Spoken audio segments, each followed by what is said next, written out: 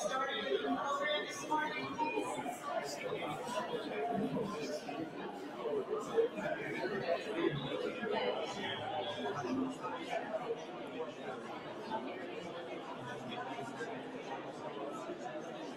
Can everyone take a seat, please, so that we can begin our program?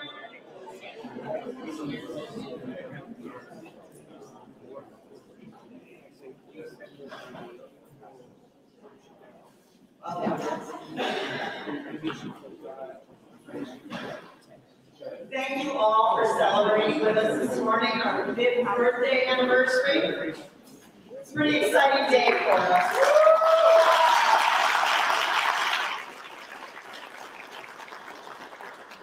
I appreciate you all that early this morning. Your reward is in coffee, breakfast, an exhilarating and important panel discussion on a critical topic, and then cake and champagne. That's important. I'm MakerspaceCT. I'm the founder and executive director of MakerspaceCT. Let's see, we've been open for 5 years. I'd like to say Monday we rolled right into COVID. So that was 3 COVID years, which I think equates to 27 odd years. So I'm not really sure, but it was challenging. Everyone here today, even if this is your first time visiting the Makerspace, is a part of our success story.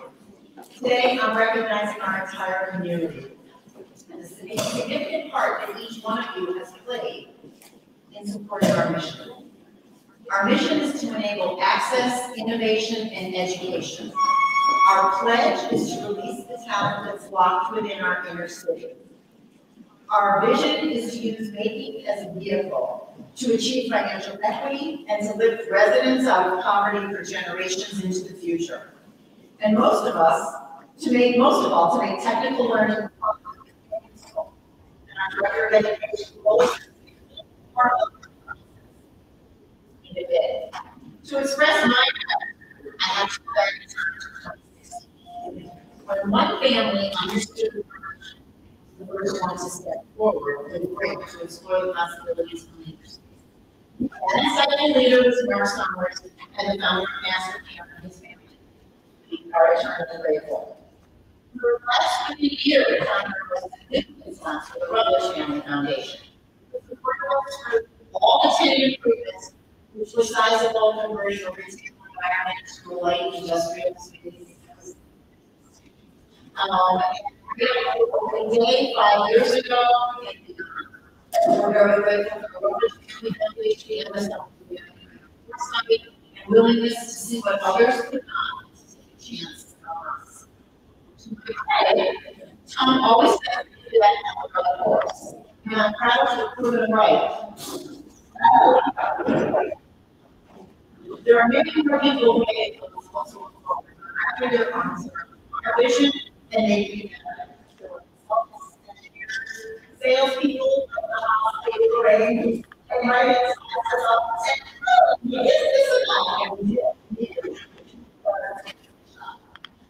waiting for membership members who learn about us step forward to assist, write procedures. I do very well, and others who become ambassadors and shop.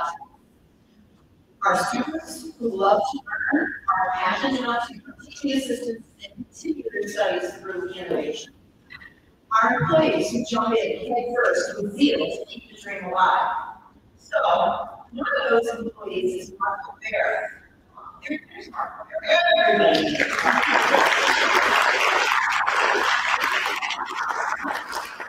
Mark Bear is our COO, and as many of you know, you're at Makerspace. Every piece of our industrial design, our branding, our equipment, our proposals, our classes, and our build. When I met Mark, he heard about the Makerspace. Well, Mark, within a 24-hour period, texted, called, emailed, he got on Facebook, LinkedIn, where'd you go, Mark? LinkedIn. And then he asked, who are listeners? He asked to get in touch. So I agreed to sit down and meet him. And I thought, And you know, people hear you're going to do something. I don't know, like, whether it's going to be okay or crazy.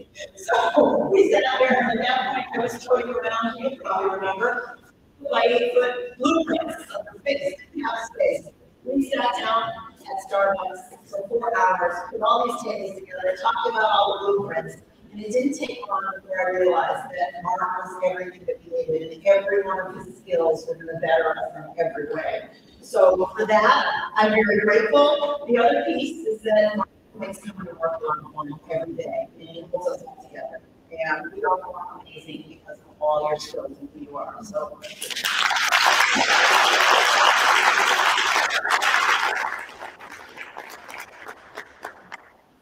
Who's impressive over there behind the column, started with me in 2016. He was the first person I hired before I had space for an idea of where we would be or what was going on. And I hired Scott as our digital media, social media consultant to build our community before we had space. And clarified our mission, he amplifies our message, and then Scott shapes and holds our culture and our historic reputation in his hands. And he is an important piece of the glue that keeps us together.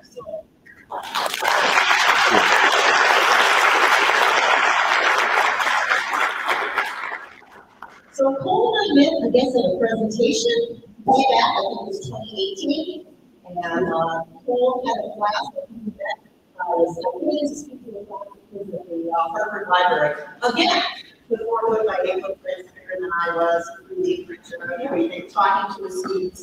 It didn't take us very long to realize that our moral compass and values regarding STEM education were completely aligned. Cole spent about 10 years at Prep in the education school systems of Connecticut. He heightens our credibility as educators and teaches us about supporting traditional teachers within our service area. Very grateful for bringing us up.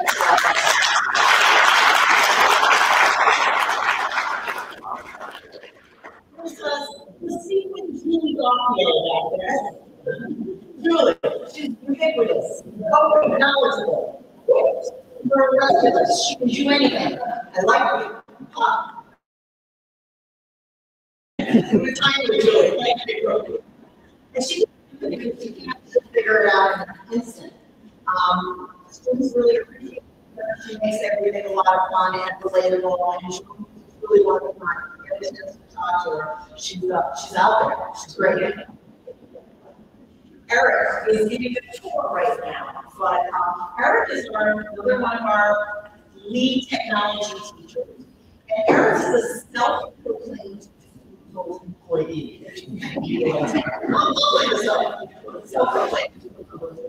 But that's really just a rooster there. He's the most thoughtful and passionate teacher. He's always ready to tackle a problem, and he's innovative in the corner. And we're very grateful even though he's not here.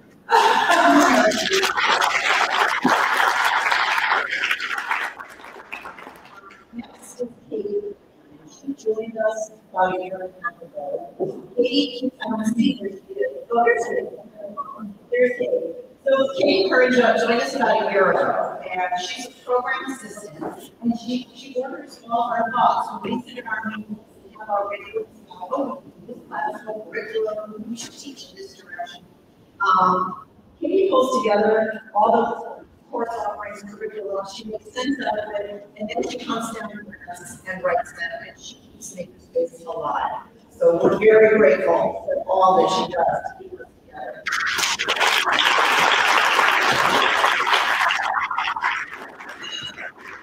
For all of our board members, past and present, that have stepped up to guide us through our evolution. A shout out to Susan D'Antino, who was the registration table, who was one of our first board members that helped us, and she assisted me with writing all the bylaws and developing the infrastructure for the nonprofit. It was absolutely critical. Never been a nonprofit. Very challenging. I'd like to also thank our board members that are here today, and those that aren't: Dave Christensen, Princess Hyde, Patty Lashane, Mark Summers, Jason Newman, Mark Stinson, Wade Gray, and Maura Rutherford. Please, if you don't mind, meet them, talk to them, understand about what their passion is about the makerspace.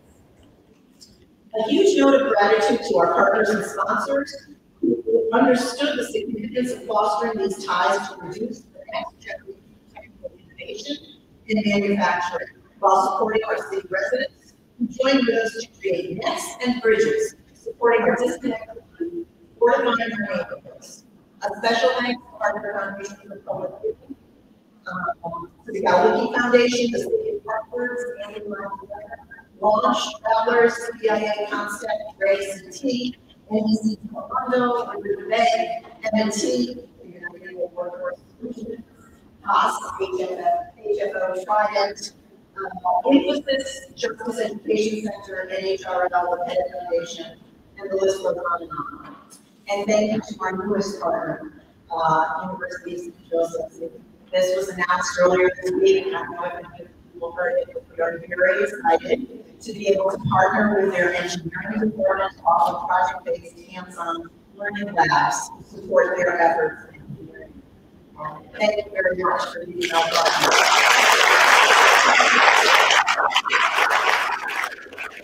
We're looking forward to working with you.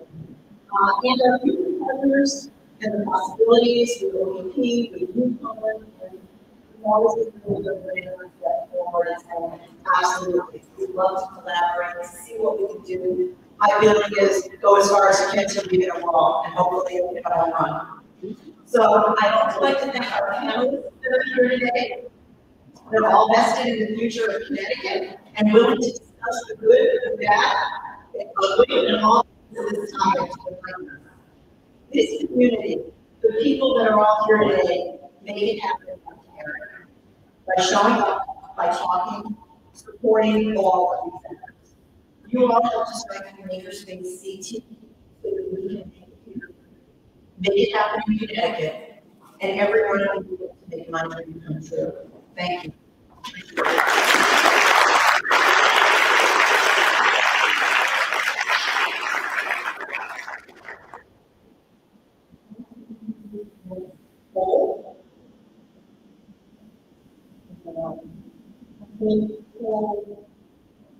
Up here.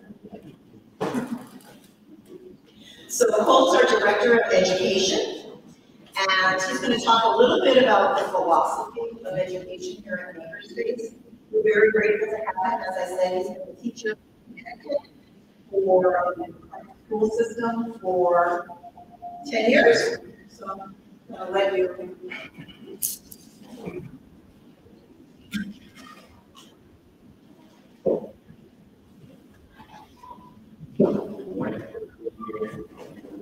And I'll able to ask what happened. My wife and I trained judo, and so the next question I'm going to ask is, she do this year? And like any good marriage, she knows how to push me to my absolute limit, but not great news, like a little less.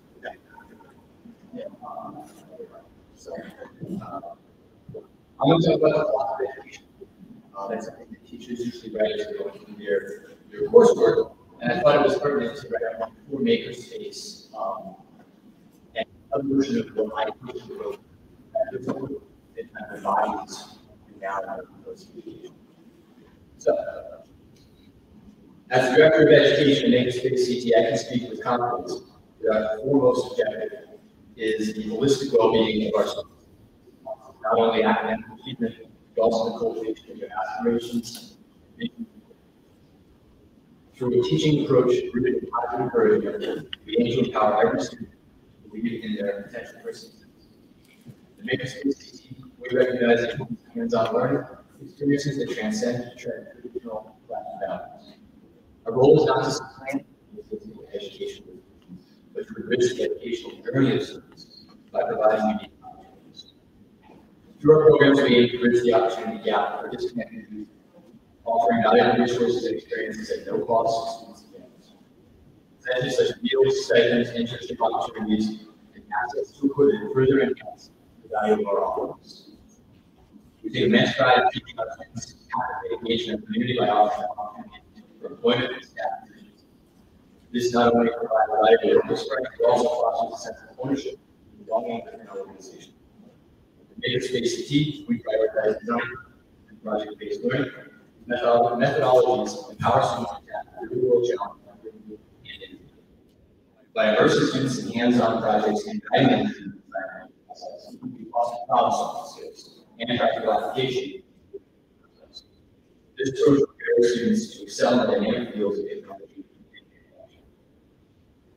Our aim is to equip students with skills and understand innovation and critical thinking for the challenges of the 21st century. Whether it's for education or in the workforce, students will utilize logic and supported decision making to positive change in business. Collaboration and communication skills are interactive projects facilitated by technology resources that transcend platform.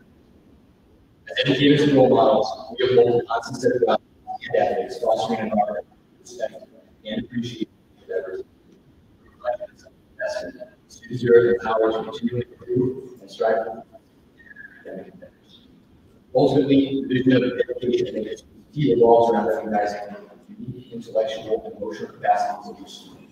By providing hands-on learning experiences to reduce cognitive gaps, fostering a culture of innovation and collaboration, and actively involving the students in our community, we empower them to realize their full potential and contribute in the teaching system.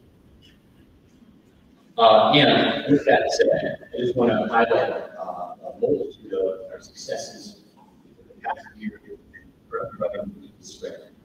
So, there will be a quiz.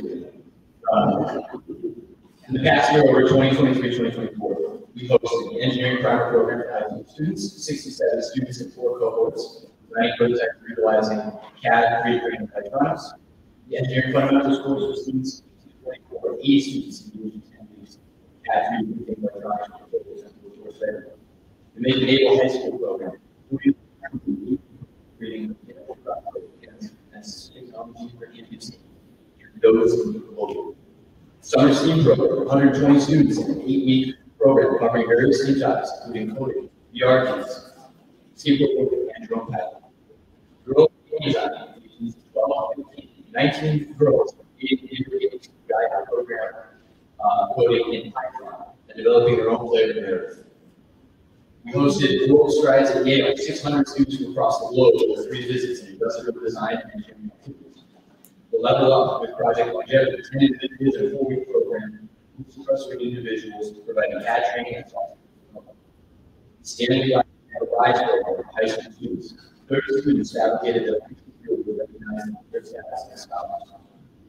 Trinity College Design Thinking course, 35 students engaged in a lecture and fabrication session led by MakerspaceCT staff. Technical teachers, our public schools, 9 educators participated in 2 7-hour workshops, building their own 3D printer and learning how to utilize that in an educational setting. For students learn. We hosted the Maker Battle event last year. 63 robots and 246 attended this public robot combat battle. These programs and events highlight MakerspaceCT's commitment to provide hands-on learning experiences, engineering, and design for students in build at no cost, thanks to our relationships with generous filmmakers who believe in the potential these individuals have. The number of individuals, if you were keeping count, that we were able to impact last year's education programs was 1,250.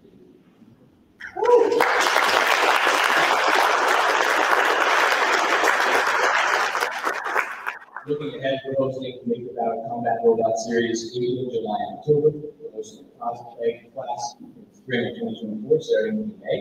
The Founders team is open right now, we can fill 100 slots. The last program, Race Academy, girls teaching combat robots and including girls.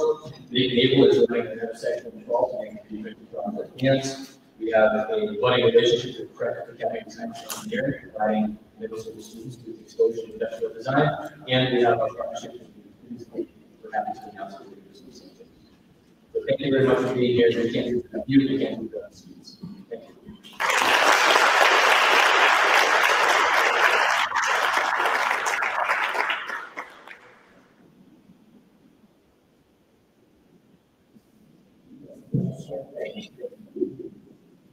So next, we're very grateful to have Chris joining us to introduce our program this morning.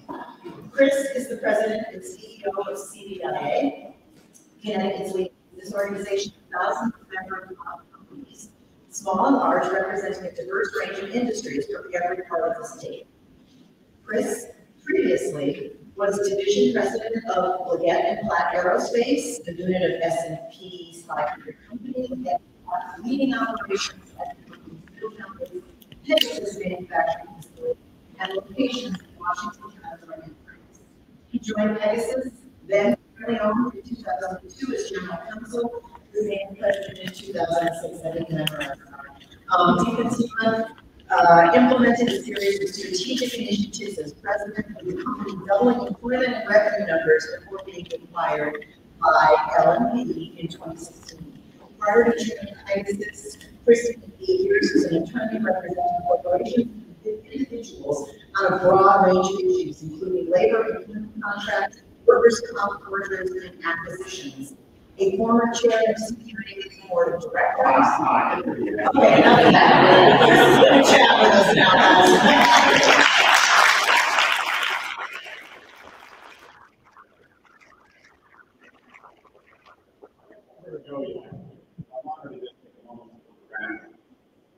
Not only the people that are out there supporting her, she greatly appreciates, but those that she didn't have for a while, which is all of us in this room, and many, many counties.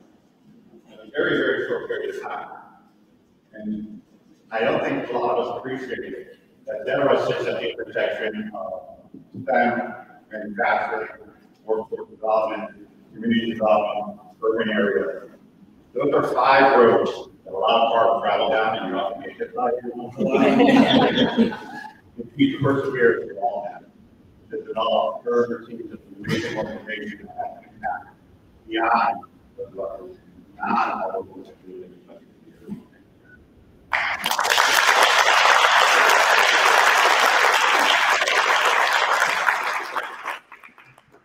I would like to say a few words to see on our panel, about kind of the state economy, workforce development. We could hear from high pay, but we're going to try to do this in about 2 minutes. Despite all of my intro. But I really mean, I said, Makerspace and all the development sector. It's so critical to the humanity economy. It's so critical to the economy. For coming out of the pandemic, we've had workforce crisis in the city, across the country, and across the globe.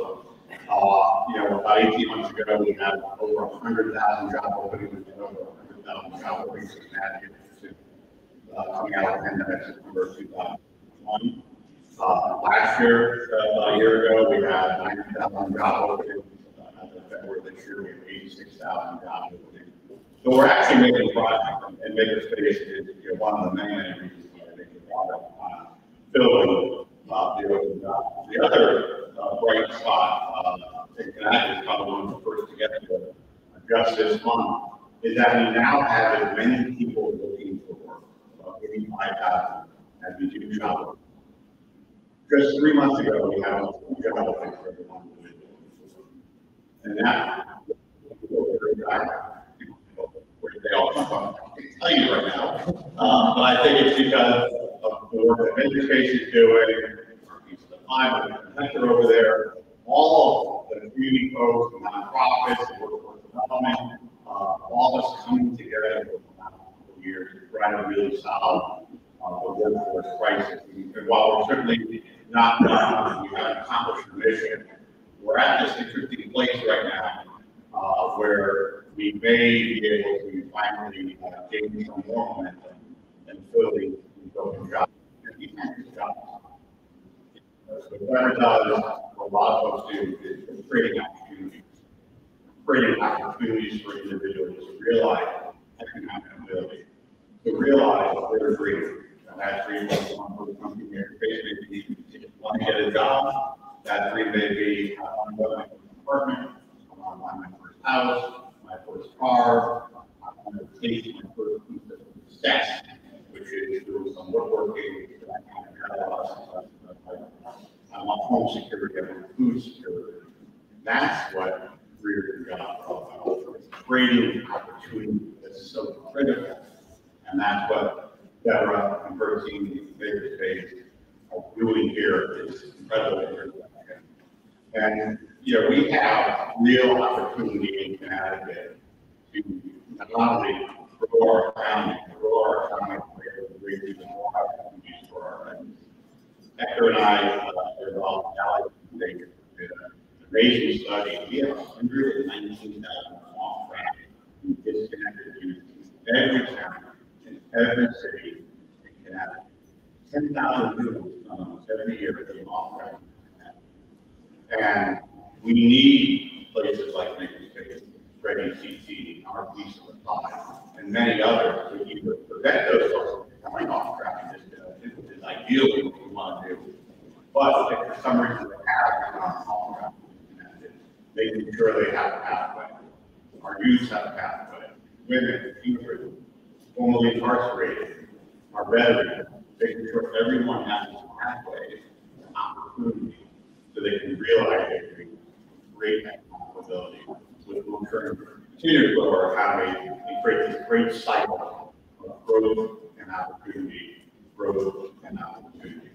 So you're going to hear from the panel, and I'm sure they'll talk about where they play in this space. I'll leave you with this thought.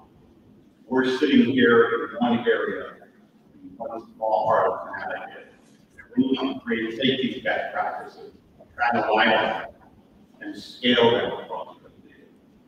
We need to scale and have, because these opportunities exist in every corner of Connecticut, every nook of Connecticut, and we need to make sure every individual has an opportunity to say something like Makerspace and all the crazy work, et cetera, and for team. So I look forward to hearing about panel, what they're doing in STEM, what they're doing with youth to continue to grow the opportunities that they get across Connecticut. So we're at a great time for our stage and because of the work that you and your team and others like you are doing in Connecticut. We're going to create more opportunity for our individuals. So thanks for having me this morning. Congratulations again.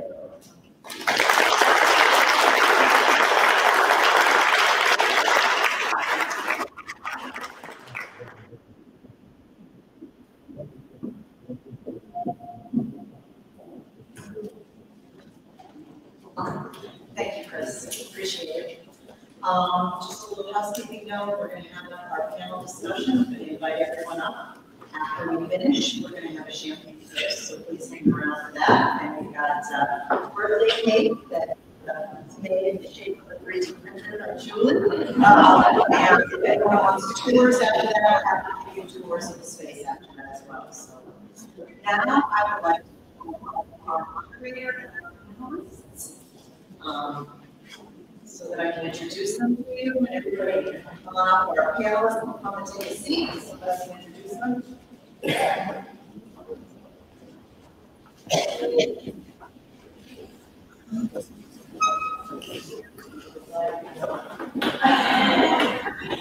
don't want to do an unannounced event.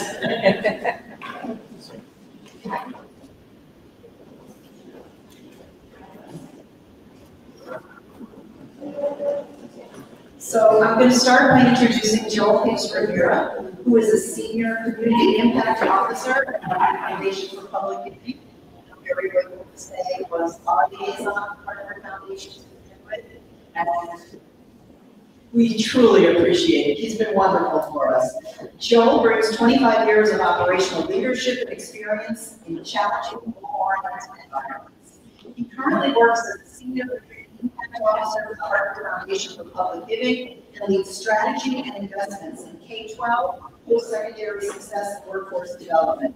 His career highlights include significant achievements in workforce development, including the direction and development and implementation of preferred market cities for the United Way, Central and Northeast Connecticut. Joel is a community engagement worker for his as a leadership development facilitator and coach for 5 months and has been an active member in leadership development, race, equity, advisory council, and advisory board member with the Trinity College Action Line.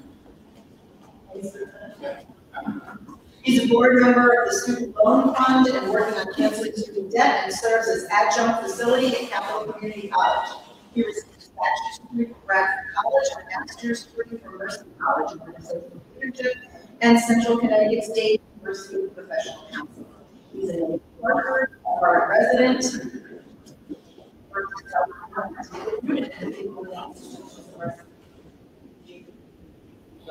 And Joel's going to do a bang-up job because he asks some really hard questions and he has some really impressive truths about life. Next, I'm going to invite Will Cheney up to take a seat. Will is the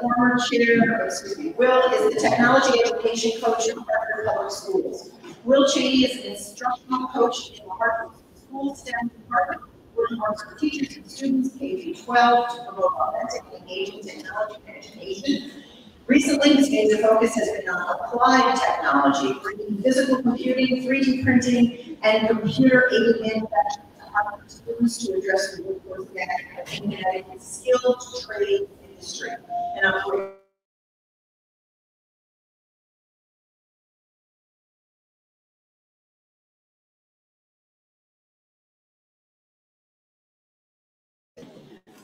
she is the director of Student 5.0 for ReadyCT. Nyla joined ReadyCT to support the education to workforce pipeline that will positively affect the state's economy. Her priority is to meet students, learn more about them, and help them to prepare for futures they want through engagement with a range of learning opportunities. Nyla is a Connecticut native and a product of the New Haven school system. While in New Haven, she participated in various programs, including LEAP, Talented Gifted City Kids, the Dwight Edgewood Product, Educational Center for the Arts, and Howard Heights, all of which helped to inform her leadership style. While attending Quinnipiac, Nyla developed her passion for education and started a student organization to connect the resources at her college to the greater community in Connecticut. She's largely motivated by education, prison, merry-go-round, and recognized how education could be used as a tool to create better outcomes. Her teaching experience includes working as an elementary school teacher as part of the Teach for America program while earning a master's degree in education, leadership, policy, and advocacy. She led a research program connecting students with high-level vocabulary in elementary schools and across New York City. And we welcome her. Next, I'd like to invite up Matt Fleury. Most people recognize Matt as the president and chief executive officer of the Connecticut Science Center. Matt's held the Connecticut Science Center, held the position of the Connecticut Science Center from opening day through its growth as a top educational destination and attraction for not only the city of Hartford, but for the state. As president and CEO, he's advanced an ambitious educational agenda in service to children, families, schools, educators, and employers, and led an exceptionally high-performing organization to inspire millions of people. Matt previously served as an economic development role for the state of Connecticut. He has also enjoyed careers in the telecommunications industry and Matt earned his Master's of Business Administration from the University of Connecticut School of Business, his undergraduate degree at Charter Oak State College, and an associate's degree at Harvard Community College. He received his honorary doctorate of humane letters from Southern Connecticut State University. Matt was appointed by successive governors to serve as the chair of Connecticut's Board of Regents for Higher Education. And he served as a member of the Association of Science and Technology Centers for the Board of Directors. Currently, he is a member of the Metro Hartford Alliance Board of Directors and the Jacob Griffin Fund Committee of the Middlesex Foundation. He was born in Manhattan, and he and his family reside in West Hartford. We're double dipping with him because he's also the parent of one of our summer STEM students. So Matt holds a lot of different perspectives from a lot of different degrees. And next, I'd like to invite up Enrique Abella, Director of Workforce Solutions Collaborative in Metro Hartford. Enrique is an economist and educator dedicated to helping people and organizations reach success. Enrique's role and careers include management, consulting with an international firm, and later executive roles in global organizations. He specialized in workforce development during the past 5 years. He teaches the business seminar at Yale University summer session, a faculty-appointed position he's held for the past 20 years. In addition, Enrique has volunteered with town government commissions and served on nonprofit boards, including refugee resettlement programs, the Community Foundation for New Britain, and currently the Fairhaven Community Health Center.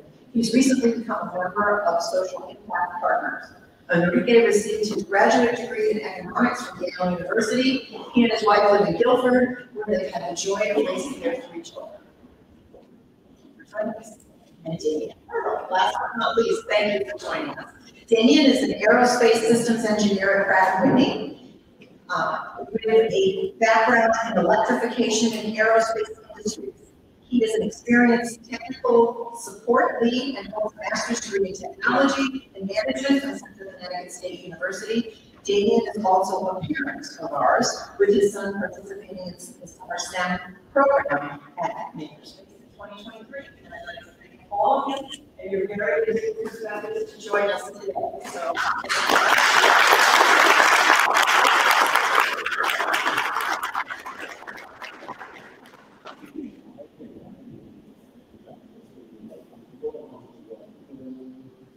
That was a mouthful. Thank you, Deborah. I know I didn't want to do that. Thank you for doing that. I appreciate it. We have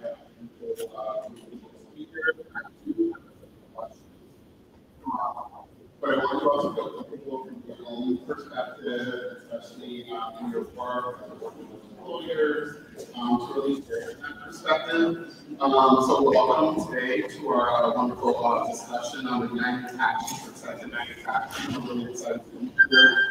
Today, we, as Chris said, we have a number of folks from various industries, and we really want to explore the factors that inspire students, learn how to help parents to be more involved in their education, and learn about educator support, how can actually really help with learning and impact students. Also, looking for wider networks. A number of providers mentioned today that this work cannot be done alone and that it's siloed. So the power of collaboration and trust is really big in order for this to move forward. Also, looking at how to help coordinate educational opportunities and successfully enhance working interests of young people from diverse backgrounds. And so I know we have a number of employers here. You are 100% needed as a part of this solution.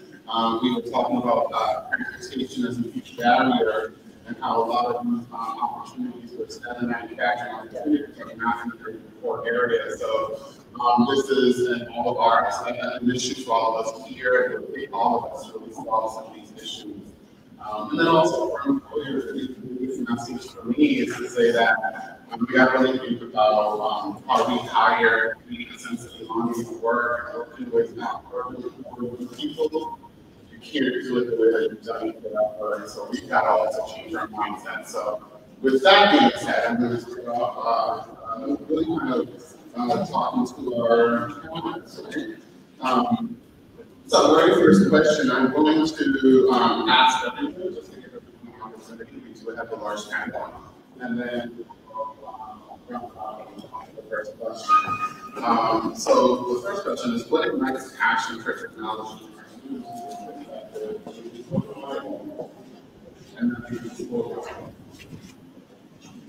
Good morning. Honestly, I think that it's really creating awareness around technology. I think sometimes we may call it the words are very confusing, but show students what we mean by technology, what it feels like to be in technology, and all of those things students can relate to. They know how to grow within their space. They know what they like to put their hands, and sitting in a classroom, which is something that they're not so much interested in anymore. So getting them out into those spaces, what it's like to be in those spaces, and that's just a belonging.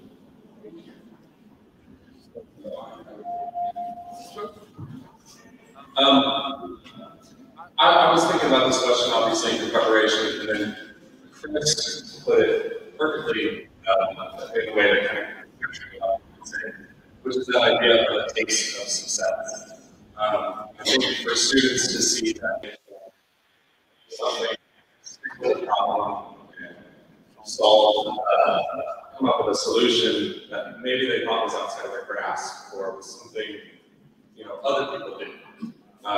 Whether it's a programming solution or engineering design, or getting a 3D printer to produce your part, that little taste of success starts to create momentum to keep trying more and more challenges. So that's what I've seen as we brought these programs, not only to our high schools, but really to try to get that taste of success and STEM happening all the way down to the kindergarten level. It's great, Will. You know, our work at the Connecticut Science Center is focused on the whole idea that relevance is critical. And a recognition that 95% of the learning so as deeply as we care, individually, as educators, as a science center, about the work in the classroom, we have to also recognize that so many of the influences that might cause us to erase what's happening in the classroom when we're younger, or would form our thoughts happening outside of that.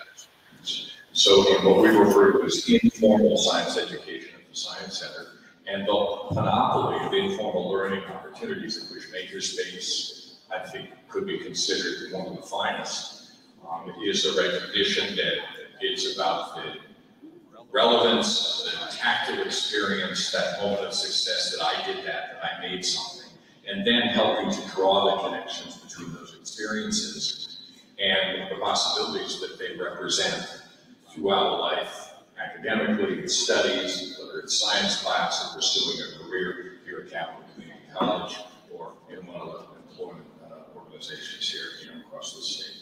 Matt, really quickly, you can talk from a parent perspective now that I know you're happy to do that. I have two boys, they're about to turn 15, and Bobby has been at a couple of programs, including Julie's, Cole's, drones, 3D printing, and they made Raspberry Pi computers. Like, made a computer, brings home this computer. It's amazing.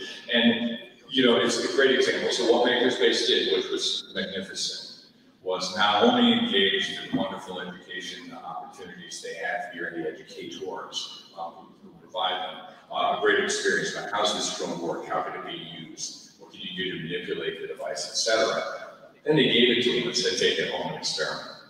So actually the drone fell out of the tree after a long cold winter the other day and still works. So the inspirations continue. So excuse me, the notion that in modern I would say education and how we grow up ends up with most people reaching adulthood losing and abandoning any sense of curiosity. So we have to foster that curiosity in our children so that they can maintain that passion. And then the other thought I have about this issue of exciting and inspiring children is the idea that technology and STEM can be brought to them and make a personal connection to the possibilities to each person individually. That it's not magic. It looks like magic when you see a drone, but it's not magic. And we have to go in deeper with each one of our children. So I'm up here last. I can take just about everything.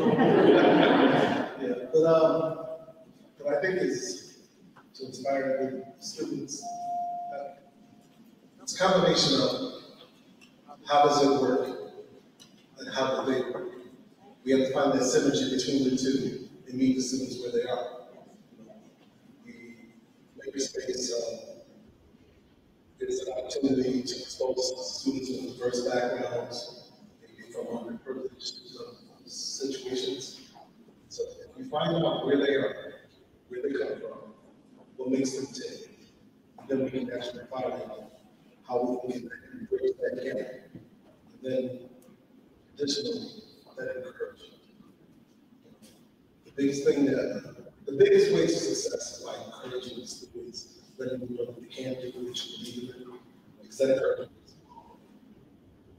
Thank you. So the themes that I'm picking up are creating awareness, relevance is critical. Learning does not only happen in the classroom, and that what makes me what I'm thinking about is parents. And when we're talking about young folks who are before their experience in manufacturing opportunities, how do we get their parents to be involved so that they're also educated? And it's such a really great push for all of you. Makerspace in action to definitely take advantage of our conversation today, so you can really see for yourself, which is what excited me when I first came here, to physically see the work. It's just something exciting. So thank you, and I know that usually we were all rushed into this, having to use technology, and for some of us, we're learning, and I'm learning how to use technology. We will all in a variety of ways with that. So thank you. Our next question, I'm going to start with you, Will.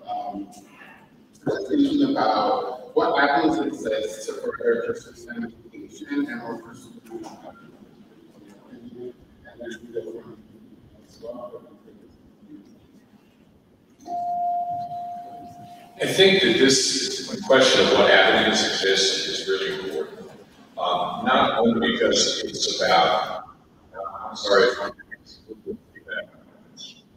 me and my particular temper here, but if it is, I apologize. I'm trying to adjust. There are so many roads in, but as a parent, actually, I've reflected on the reality.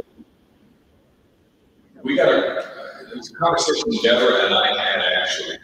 We're standing out all the wonderful summer camp programs about the fact that these were incredible opportunities, but we had to connect them to an audience that could use them. And the Connecticut Science Center was not offering that kind of program, but we were lighting the bulb hundreds of thousands of kids' minds that if given the opportunity could be carried into the next step in their STEM journey. And even as a parent in the head of the Connecticut Science Center, if I had not known Deborah or other people in the sort of, Senate community here, I would have been challenged to find what's that next obvious step. And I think that this is where we have to do. I know you have questions about ecosystem and how to work together.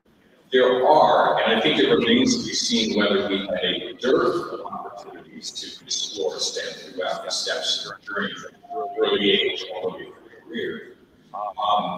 My guess is there needs to be more. But there also are a great many CC, great many opportunities that are unutilized or that the right people don't know about. And when I say the right people, I mean often the people who don't know about them.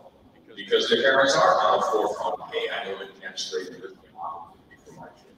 It's a child who could just as well benefit from that, but doesn't know it's there.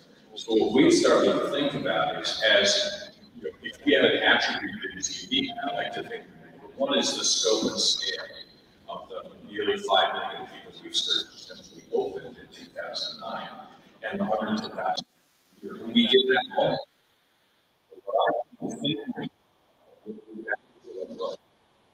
Space and others is the potential we have to take that moment, and even if it's not with us, define success as continuing that individual's journey throughout the ecosystem. And if that means the Connecticut Science Center handed off a customer, so to speak, that's less important than the fact that that person continued their journey. And if we as all as providers think that way, utilize the various attributes we have and strengths we have, we can make better use, and most importantly, help our communities, parents and kids, make better use of the ecosystem and resources. So on this panel, it's interesting how it's set up. We've got some educators on this side.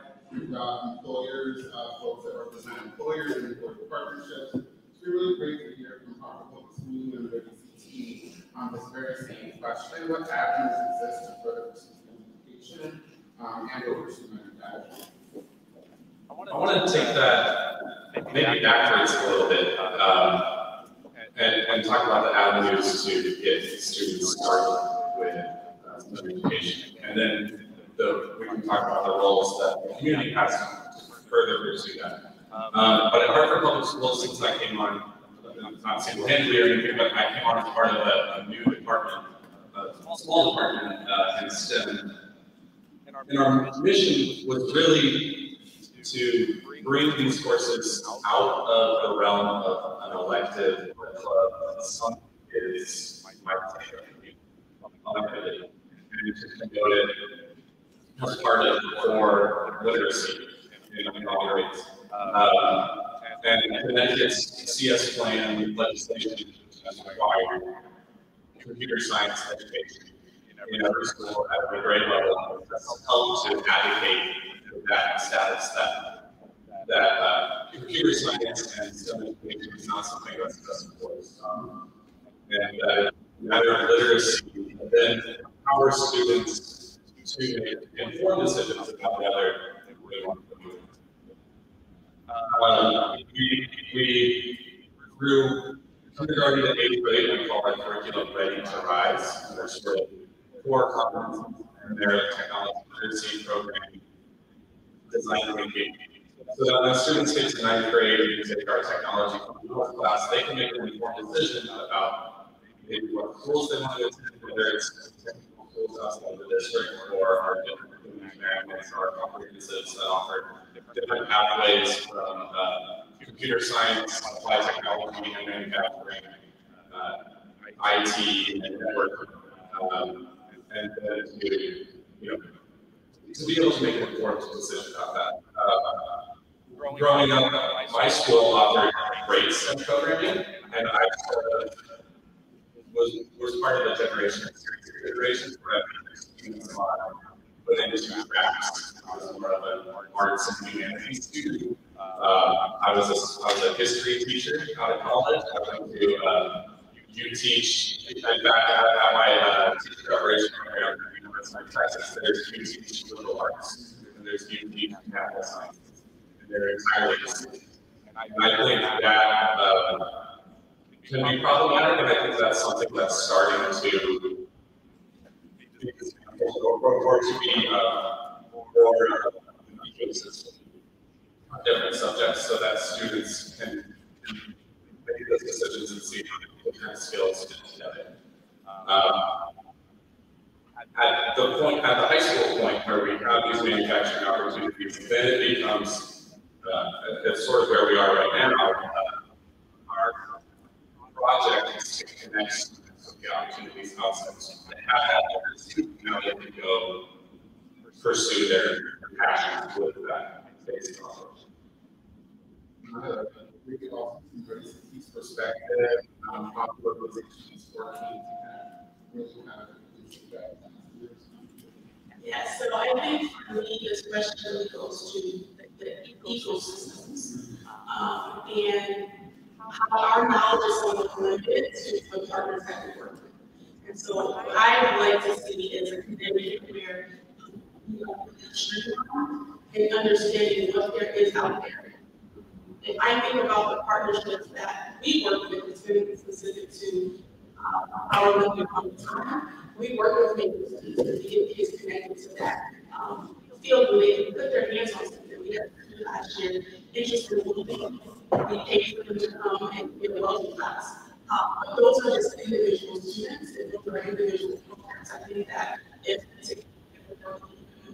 we're supporting we don't have to worry about not having an opportunity because that opportunity exists somewhere. Also, it's in Middletown, people to technology. And so as a connector, working with education partners, training providers, we're able to make that connection with someone. It's hard to get into. So we're working on outcomes. 6 different school districts across all different schools. And so we are the connector between training providers like MakerspaceCT or schools. We are also the connector with employers. We have students doing in Manchester. We're going to take those students to a big next week. And so being that connector is really, really important, but also understanding what is really available. And a lot of times our these wires are sometimes complete. Student life really have a parent that we started in January. And so sometimes we do something and then we feel like, oh, so really understanding what is on the horizon, what is the timeline, what is the enrollment process, having that information can help us make sure that those seats get built, and being able to develop those partnerships where people are holding seats because we have consistent access. So I think just thinking about all of them together on the adult level, on the community level, and then be able to provide information to parents. It would be great to hear from you for your perspective on how you are working with employer panels, partnerships, especially in manufacturing. What are employers saying in terms of how they, what's the person that you do that? Yeah, thank you. We sponsor the American Advanced Manufacturing Employer Partnership.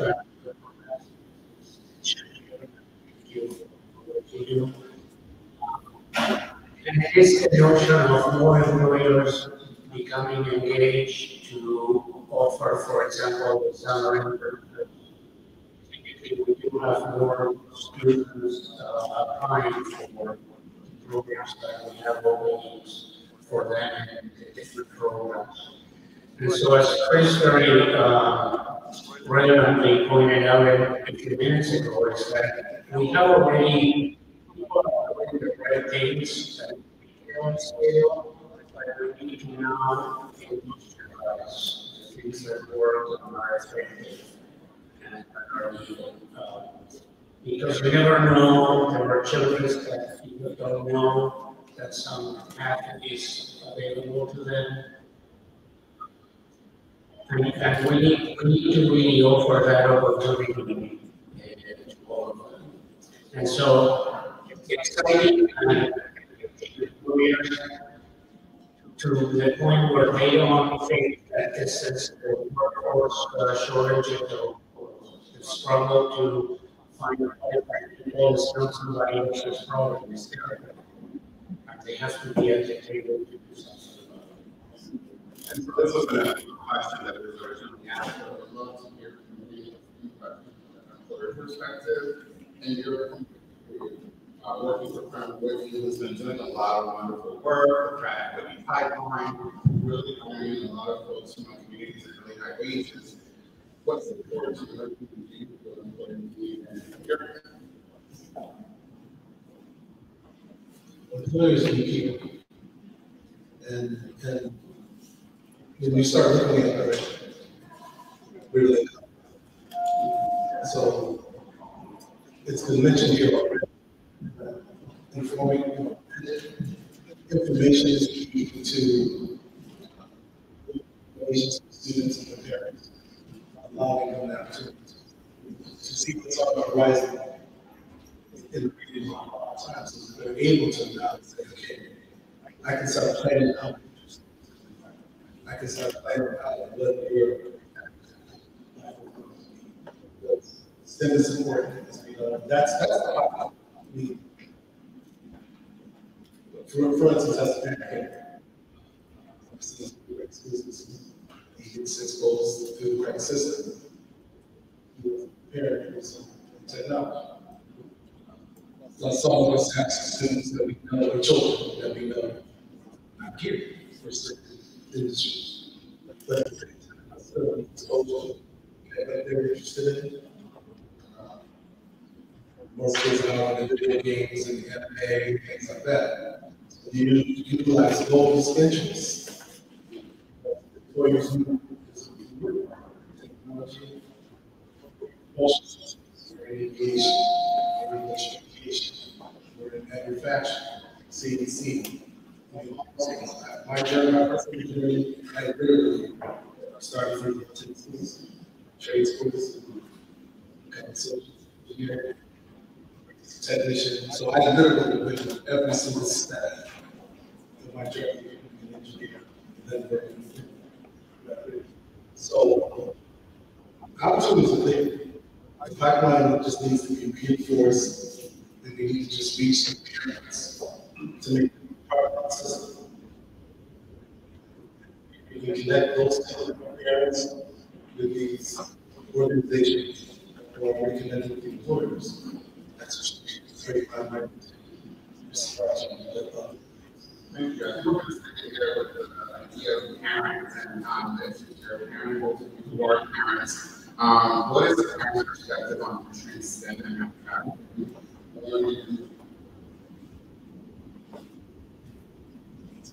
So, what is the parent's perspective on our transcendent manufacturing learning in the community?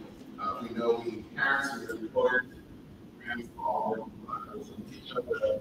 And think about those parents that don't have that don't have the support that you have, and the child that you do have having support what's the perspective.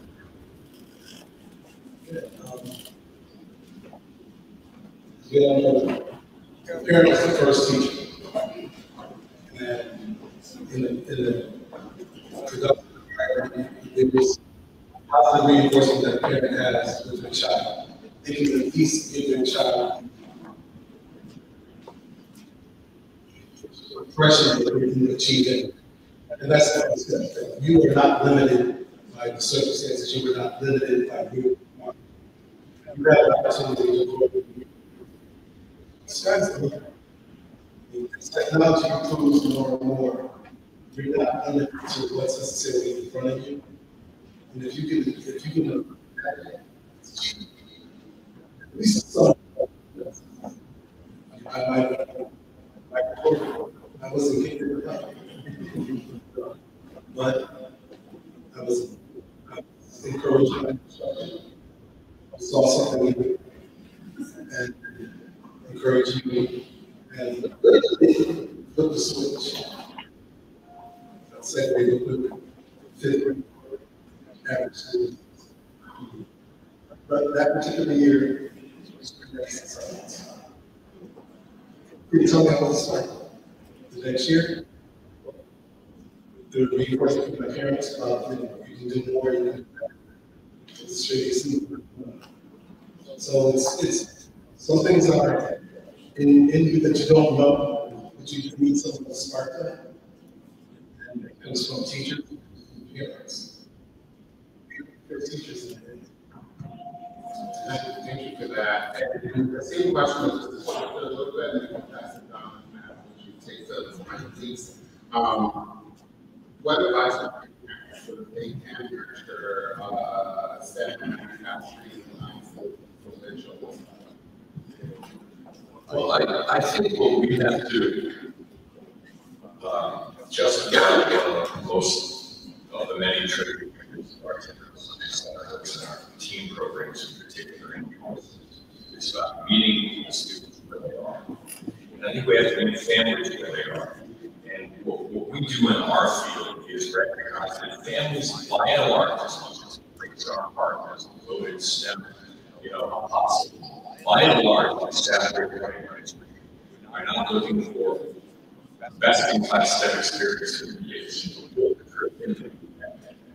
So if we can give them a fun thing to do that, which in our case is a museum experience, it's a lot of fun. And don't even have to have let's go and learn about medicine. Let's go and have a group.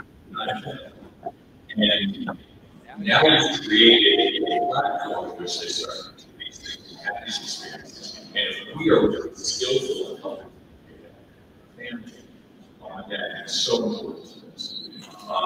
That guess what? You just had an experience for 2.5 hours of science, and it didn't hurt. In fact, it was a blast, right? And now, guess what? There's this great programming it could be robotics at school, it could be makerspace, school programs. That you can take the next step. It's also going to be fun, but you can introduce it in an approachable way and enforce it your routine. And fellow kids, we're not trying to shove science down your throat. That's not helping the kids, or even their parents. Manufacturing, we have to talk about it in different ways. We have to present it in different ways. Manufacturing today is more approachable, but more lucrative, more professional, more exciting, more possible. My point is just remember the people in their daily lives who can do all sorts of needs, many of which involve your what do I do with these guys? When we put this summer, which goes back to the question, if I'm looking to try to figure out what is that summer opportunity for my kid in STEM, I know there are other parents that are being encouraged because they don't know if they're all better systems or maybe more better. So we have to help them find this great group, and that's all things that we're focused on. Thank you.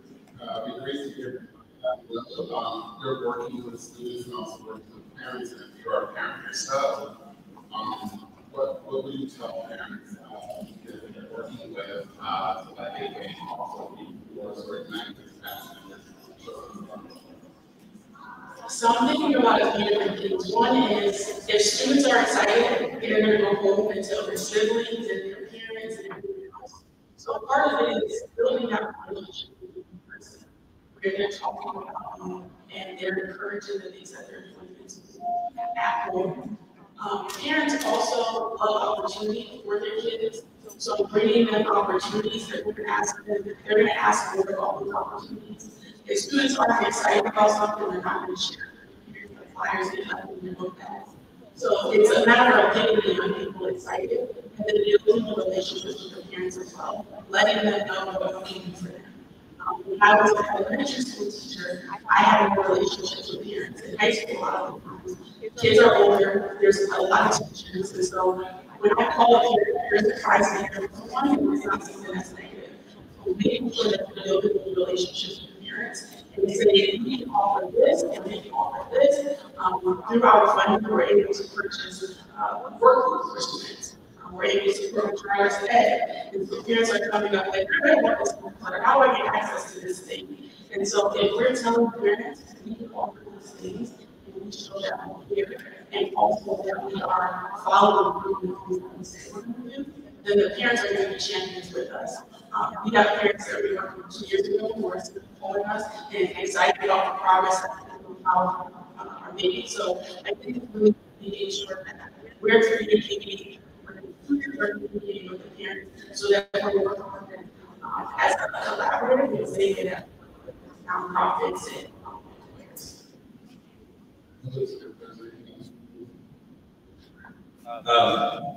I think Nyla spoke really well about the connection that Ready CT makes with parents and we are school district needed. And I think the point that students are excited about something that they're going to come home and talk about it, that's huge. And I think that happens when they achieve something. And so achievement in schools and really like cheering for those kids when they accomplish something in their programming, in third grade, they make them Flappy Bird and go home, show this to your parents, play this with your sister, whatever. My own kids are very young, I have a 5-year-old and a 4-year-old. And so their sort of career experience isn't quite taking hold yet, but my son is earlier, who's 5, is like he's very focused on something he wants to accomplish.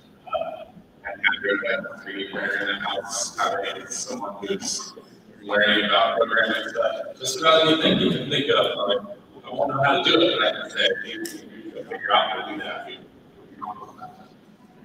This is silly, but I can think of it about my kids watch Daniel Tiger. And there's a recurring song on the show, like something you need to try and make it yourself. We say that all the time at home. I say it in the schools, like, these are attainable skills. And if you do something that felt like it was outside the possibility, that's really exciting, and that's what I'm going to talk about parents. The other important point is I think there's a lingering misconception about the trade industry and what kind of opportunity that can provide to graduating students. And so we're working hard with excellent high school manufacturing teachers who aren't just teaching machine skills. Really, probably 60% of their focus is on professionalism and work-ready skills. Hartford High School just completely renovated their shop, and it looks like a high-end up-to-date manufacturing shop. Classical magnets do the same work over time. And they're also installing workplace cubicle style desks for their students. Those two jobs are a workplace environment. Students clock in and they report on time, they say what's done. I think that side of things needs to be promoted as well, to convey to our students, to their parents, that these aren't alternative options, these are professional career options that we're offering. So flashback to the 7th grade industrial arts in a drafting classroom and also working with ceramics and clay and then doing electrical work and soldering things that I never had access to. And people who are not as visual, it's just exciting to hear that. I do want to turn to Enrique and talk about the idea of creating provider networks within our ecosystem to build and then extend manufacturing experiences and build confidence. We'd like to hear about some of the work you're doing around connecting with employer networks.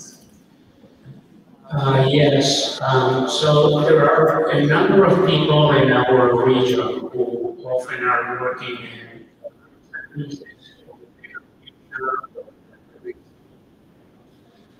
I can't tell you how many times I go to some paper meetings and I realize that some two providers or agencies, you know, the professionals have never talked to each other before, right? And so increasingly I find that my value added is to be a connector, to break down the cycle. We all work together pursuing common goals. I want to issue sort of a warning related to this, which is that I visited many factories in Europe and other parts of the world. And when you go to any factory in Germany, the machines are the exact same machines we use here. You know, Hitachi, you know, CNC charter. But what makes the difference, and the government said this very a couple of days ago at the CBA, what it distinguishes as a country and as a state is the power of our people, our labor, expertise, and qualified and productive labor force. And so this is the power of connecting and transferring innovation, especially. So it's in addition to learning the skills for our people to be able to fit into these new jobs, to foster in them creativity to see things that they're doing the actual work at the machine and find a way to shape, say, 5 seconds from transferring material from one place to another. So that's money, right? And that's really what I'm very happy to foster is the power of our human capital. Thank you so much for being here for the entire day and this amazing conversation. I want to thank the panelists for really taking us up on this time. For being here for the rest of the program. Also, thank you to Makerspace and the amazing work that you all are doing. Everything that you do just to bring this people here today, which is really good to see. Just to get out a little bit, ecosystems and collaboration really takes trust. It takes vulnerability. And it takes employers, educators, and partners alike to really be a part of this process. So I invite you all to really celebrate your piece today, to really encourage other people and yourself to continue this conversation moving forward. So thank you very much.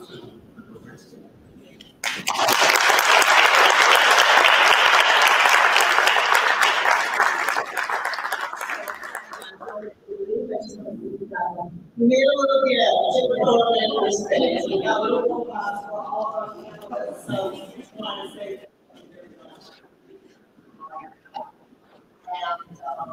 to come up the stage. Thank you again, all of you. We're little robots to bring you. You're double dotted.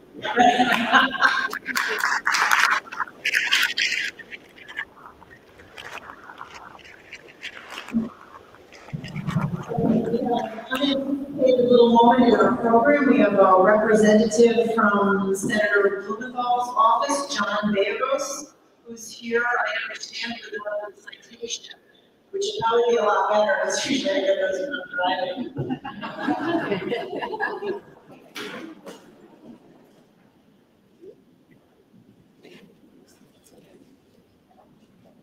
So thank you, and Mr. Blumenthal says regrets and having you this morning.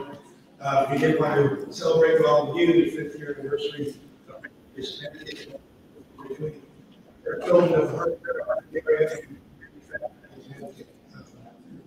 so we have a citation from the United States Senate.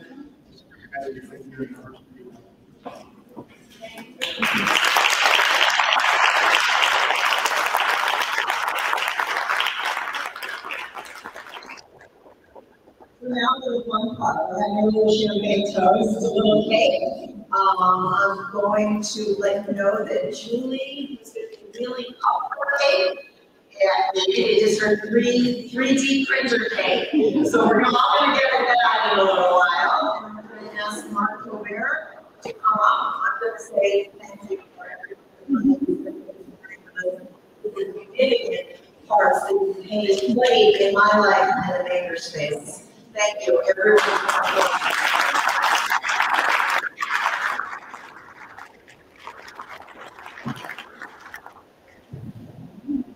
That's right, easy champagne will be good. And Deborah, don't go away. Cole, can you come up here? And Julie, can you come up here, please? Kate, are you here? Come on up here, please.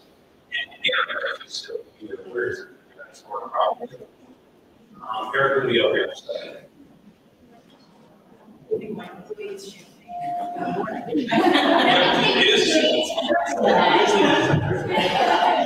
should have Thursday. That's good. That's great.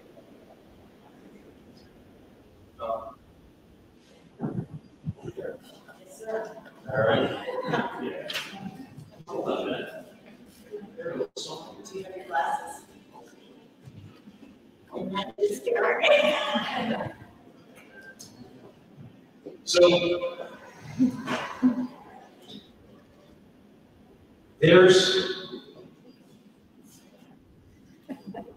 it's been half a decade, and it's been pretty incredible. It's a wild ride. It's part of what we do. We make it look easy sometimes, but our staff is so dedicated. And I think that MakerspaceCT has really exceeded our dreams. I think that we have high hopes for the future. We broke the wave of COVID, like Deborah mentioned, and we came out on top. I feel like we're doing something really special here for our city, for our youth, empowering the future of our students, and doing it together. And it's really amazing what a small team, our growing work family, get accomplished. We all share the same spirit and determination. It's amazing. And I can't be more proud of stand next to these people here in front of me. Intermingled amongst you are some of our shop techs, our special ops people, our volunteers, and because of them, let's not forget, we are still a makerspace. We still provide the community something really special right under our feet. And if you haven't seen it, go down there and take a look. It's pretty special. When people come in to visit and they're an entrepreneur, they want to get a prototype made, they want to become a member, and they walk through our doors and they see their mouths drop and look around at this amazing 30,000 square foot space that Deborah created. Seeing people smile And seeing the shock and awe is incredible. And it's not just Deborah, although she's been our fearless leader. We owe everything to her. But this team makes it all possible. If you talk to any old pilots, aircraft pilots, there's a term called dead reckoning. And dead reckoning is when you've lost power to the cockpit. And none of your GPS or navigation or guidance systems are working properly. You have to trust your gut. You have to steer through the turbulence. And you have to guide your aircraft back on track safely. Eric, I'd like you to come up here, please. So, dead reckoning is a little bit like the journey we've been on here. We're on this journey. We've made it through 5 years. It's incredible. It feels like 7 or 8 because we've just been 2 years here. But we've had our doors open to our nation. Let's not forget, as well as our youth. We're doing something really special here in the state. And I'm so proud of this work with you. So like the pilot said, I reckon that we raise our glasses and celebrate the next 5 years with our growing family, our contributors, our sponsors, our supporters, and mostly our friends. Thank you for being here with us. Here's to 5 more years and Julie's cake right over there. Cheers.